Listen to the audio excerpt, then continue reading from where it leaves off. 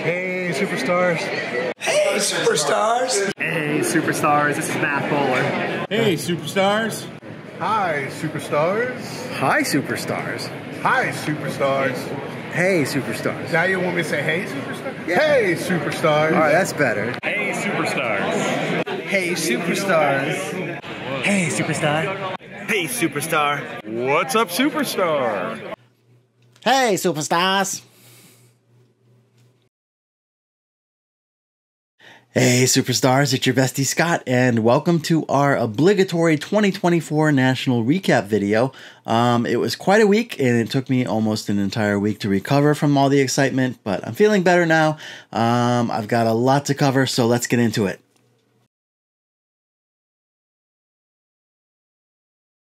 Tuesday morning, I got to go to my favorite butcher and then do a little meat shopping.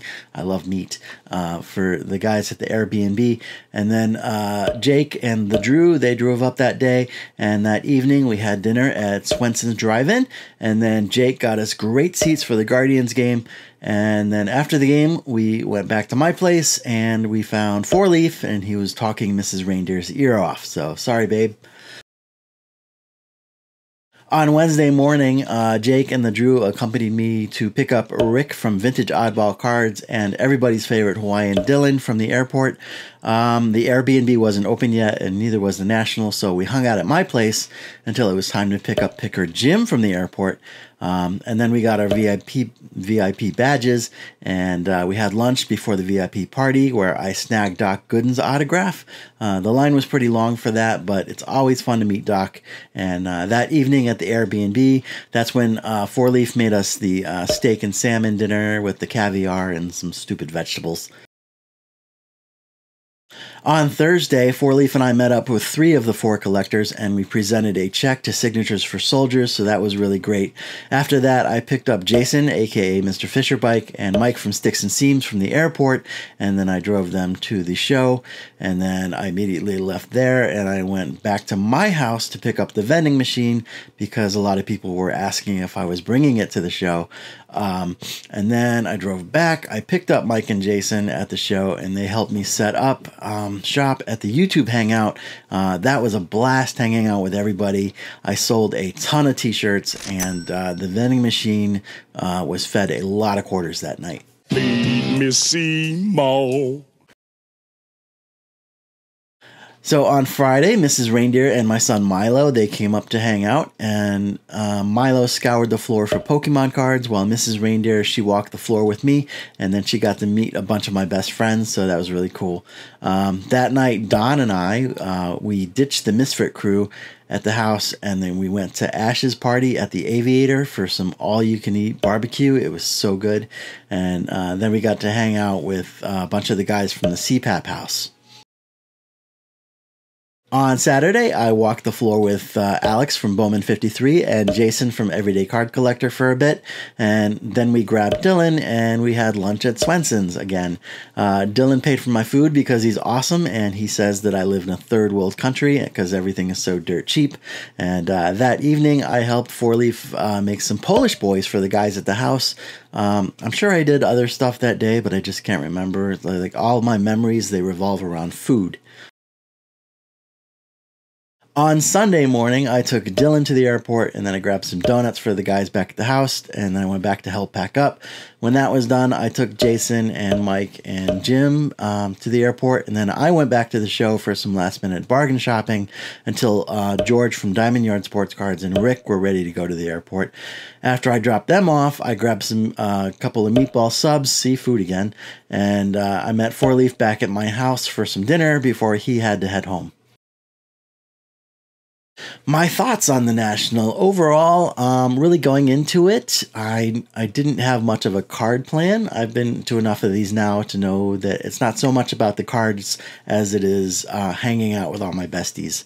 And I did a lot of taxing people around because I have a van, and a lot of these guys, they travel across the country to hang out and have a good time in Ohio, and I appreciate that. I try to be a good host, and I was more than happy to do that.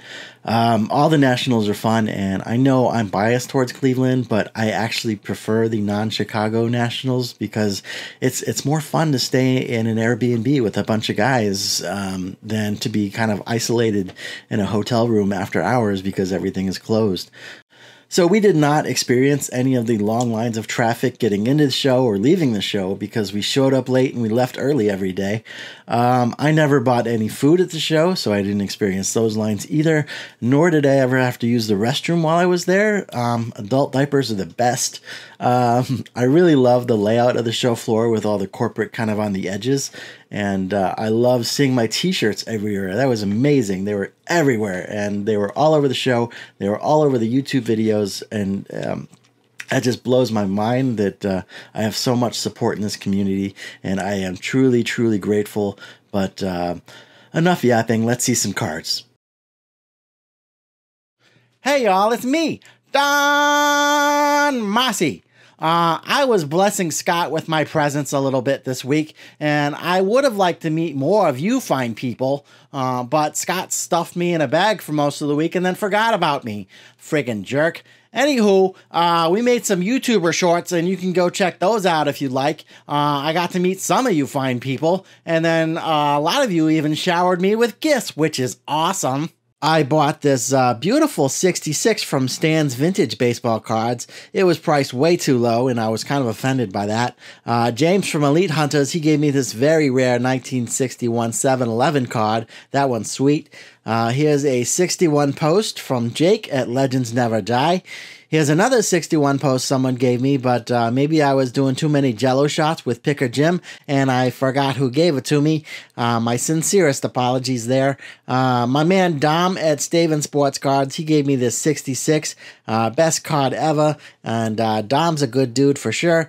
And then this here beauty is from Picker Jim. I signed it even. Great card. Thanks, Jim. And then Rick at Vintage Oddball Cards, he really hooked me up. We got this sweet signed postcard. I'm so handsome. And this one's pretty good. Action Don right there. And then there's this big fella. Let's get the whole thing in the shot there. All right. Thank you, Rick. All of these are just awesome. So thanks, everybody. Thank you, Don. And if you think my man Don was spoiled, wait till you see all the stuff that my best friends gave me throughout the week. Completely bonkers. From the Drew, I got his card stands that you've seen all over YouTube. These are fantastic, and I am so excited to finally get my hands on some.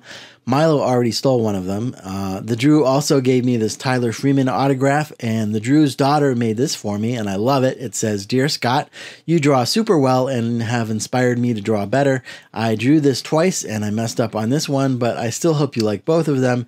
Have an awesome time at the National. I know my dad will. The Lil Drew. P.S. I'm on team Don't Eat the Gum." And on the other side, there's me. I love it, love it, love it, the Lil Drew. I'm hanging this one up in my studio. Thank you so much. This is the Surfer Ted card that I gave Dylan at the last National, and now he's gifting it back to me, which normally I'd be kind of offended, but this is the card that Dylan taped to his surfboard, and he took it for a ride, which was insanely awesome, and I'm very proud to have this one back. Thank you, Dylan. This one means a lot, man. I love it. These are some autograph cards that Eddie was selling, and I claimed them, but then Eddie wouldn't let me pay for them. What a jerk. We got Shane Bieber, Dr. Sticks, Juan Gon, Larry Barnett, who umpired the last game at Cleveland Stadium, and Tyler Freeman. Thank you, Eddie. You're not really a jerk, buddy. Here is a cool custom from TJ is Online. I love the 77 design. Very cool, Tony. Thank you. These are from Maddie Ice, who stopped by and said hi at the YouTuber Hangout on Thursday. We have a Stadium Club Eddie Murray. That one's a short print. Tommy and Manny, David Justice, Shuey, Jack Morris, Phil Necro, Bob Lemon, Joe Carter, Kenny Lofton, Shane Bieber, Eli Morgan, Jose, Bieber, and a Nolan Jones rookie card. Awesome, Matt. Thank you, sir. I saw my man Hammer 44 on the show floor, and he gifted me one of his custom slabs with a platinum anniversary feller that he pulled from a pack. Very, very thoughtful. You know I love that one. Thank you, Hammer. The legend of Four Leaf lives on. This Alvaro autograph was waiting for me at the Airbnb in my gift bag, and there was another one too that I forgot to film because I'm a dummy. Everyone in the house got a Mattingly rookie, and there were prizes given away after some games that Four Leaf was playing. I did not win any of them, but they ended up in my hands anyway. Here's a Bob Lemon autograph, a Lou Boudreau autograph, and a Bob Feller autograph numbered to 5. And Four Leaf is the best. Thanks, buddy. These are from Jason at Everyday Card Collector. Very nice sticker. Jose Ramirez and this die-cut Bob Feller. And Don Mossi may be mad at Jason for ditching him on Sunday, but I'm certainly not. Thank you, Jason. These are from Sammy Thunder, and we got a cool sticker, an Indians decal, and his super cool 91 Fleer Custom. Bold choice, my man. And Sammy also gifted me this Ray Fosse autograph, which has a lot of sentimental meaning to me, so thank you, Sammy. These are from my man Joe at Four Soft Corners. We got a 76 team card with Frank Robinson. We have Nick Swisher short print, Josh Naylor rookie. There's Rocchio, Dr. Sticks, Pronk, Super Joe, Feller, Early Win, Lou Boudreau, Bob Lemon, Larry Doby, Jim Thome, Luis Lugo numbered to 50. There's a Drew Stubbs camo numbered to 99. Here's a Jason Kipnis Emerald.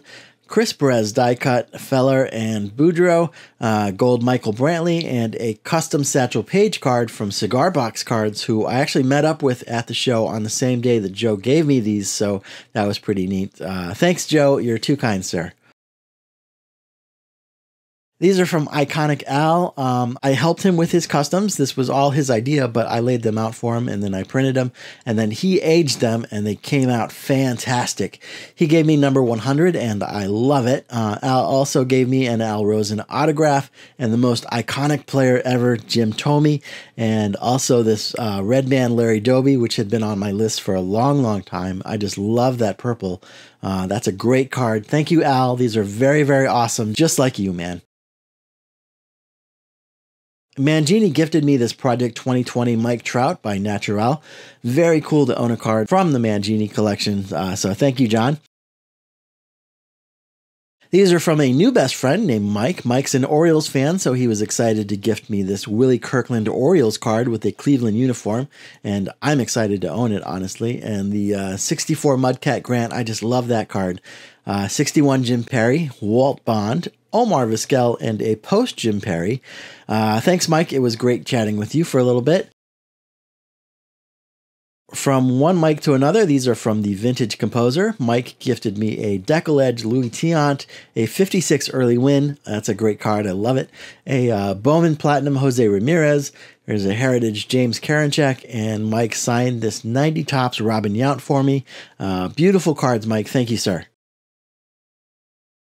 These are from Jason, also known as Mr. Fisher Bike. Jason gifted me an Eddie Rosario, Bob Feller, Ralph Kiner, 69 Louis Tiant, Jim Thome, Bo Naylor, Big Brother Josh, Will Brennan, Gio Urshela's first Bowman, SpongeBob, Sudden Sam, Manny Being Manny, early numbered to 99, and a super sweet Gaylord Perry autograph. Very, very cool, Jason. Thanks, bestie. These are from my man Picker Jim. Jim gave me a bunch of autograph cards. There's Tom Candiotti, Rick Waits, Ron Pruitt, Ron Kittle, and Glenn Allen Hill. These are awesome, Jim. Thank you, sir. These are from Mike at Sticks and Seams. Fantastic getting to hang out with Mike a little bit this week. He gifted me a Jose Ramirez red foil. There's Larry Doby, Stephen Kwan, Emmanuel Clase, Tanner Bybee, Jose Ramirez, Stephen Kwan, Gabriel Arias, Andres Jimenez, Manny Ramirez, Julio Franco, Jose Ramirez, and Mike adorned this Griffey card, and I love that. And then Mike also found this Andrew Miller for me, and this happens to be a 1 of 1. So that is super cool. I love it, love it, love it. Thank you, Mike. And this one's from my man Ruben. Ruben handed me these 67 Topps posters. We got Wags and Sudden Sam, and I know I didn't have either of these, so thank you, Ruben. These are very rad. John, Wade Boggs fan, always gives out fun customs featuring his best buddy, Wade Boggs, and this one's no exception. I love it, John. Thank you, sir. These were gifted to me by your friend and mine, Mookie Chilson. Mookie gave me this very fun mini pennant. I love that. And then he gave me this uncut Cracker Jack sheet. I had been wanting one of these. I have the Dobie and I have the Feller. I always thought it would be neat to have the whole sheet. Mookie read my mind on that one. But wait, there's more. Mookie also gifted me some exhibits. There's Luke Easter, Jim Hegan, and Ken Keltner. And all of these have proper pinholes. And what good is a pinhole without some Graphco map tacks? I am all set. Thanks, Mookie. I'm very, very excited about these. My man George at Diamond Yard Sports Cards is always very generous with the gifts, way too generous, but I'm not complaining. George gave me this General Electric TV ad signed by Bob Feller. That one's really fun. And then he gave me this newspaper with articles about Frank Robinson becoming the first black manager and Hank Aaron's final game.